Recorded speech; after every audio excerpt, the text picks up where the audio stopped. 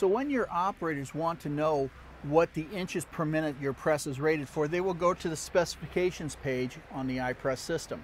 And here we have things like the model number. It's an HC2440, which means it has a 440-ton capacity.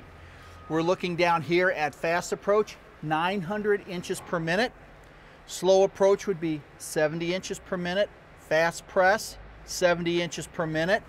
Slow press is 35 inches per minute. Fast up is also 900 inches per minute. So your operator can look at this page and get all the information on the specifications of this press.